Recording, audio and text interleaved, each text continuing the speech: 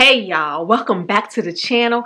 I'm Tinesha Davis. This is Fun and Budget, and in this video we are going to talk about our mortgage update, okay? Yay!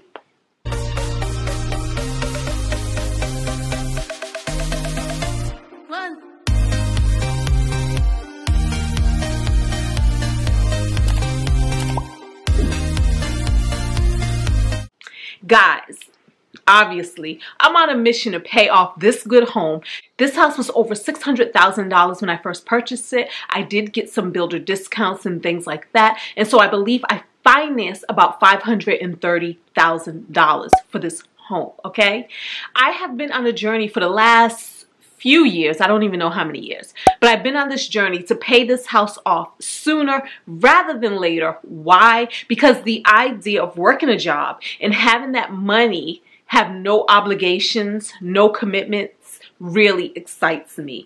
I want to get rid of this mortgage because it is also part of my ultimate retirement plan, to not have that overhead, okay?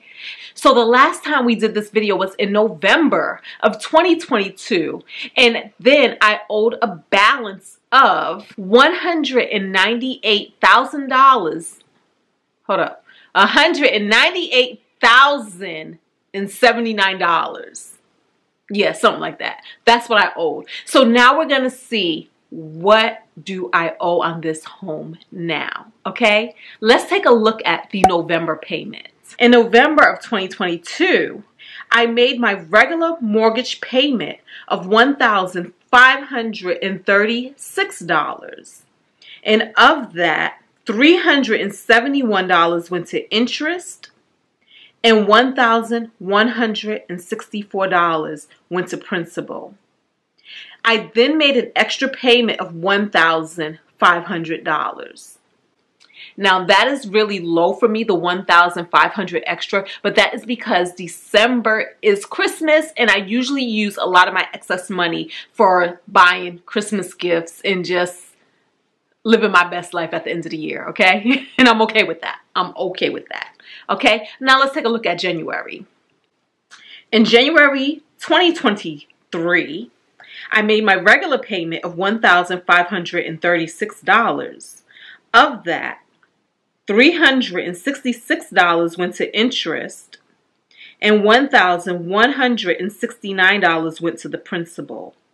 I then made an extra principal-only payment of $4,452.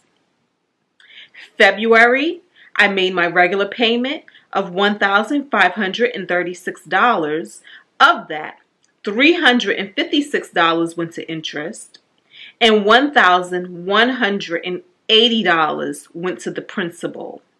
I then made an extra principal only, and I'm stressing principal only because it's not just making an extra payment, but it's telling them that I want every single dollar of this payment to go to the principal, only the principal. And so I made that extra payment of $3,887.95.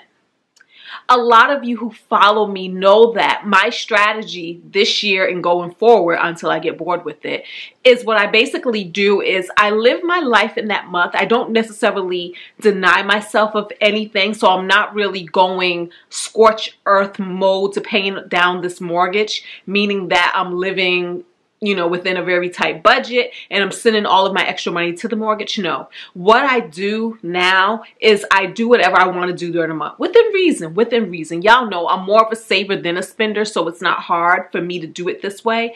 And then what I do is at the end of the month, what I have left over is what I send to my mortgage. Now, the thing with that is I do have a minimum every month that I like to hit to send to my mortgage, a minimum. And that way it leaves me so that I'm not just out there spending up everything. It's like, no, hold up. This is my minimum. We're not going below this minimum for this mortgage. But again, all the excess that I don't spend at that month gets to go to my mortgage. And that's what I'm doing right now. So let's look at March. This month, this very month that we're living in. What I did in March is I sent my regular mortgage payment of $1,536. Of that, $346 went to interest, and $1,189 went to the principal. I then sent an extra principal-only payment of $4,875. This brings the amount that I owe on this house down to $178,660.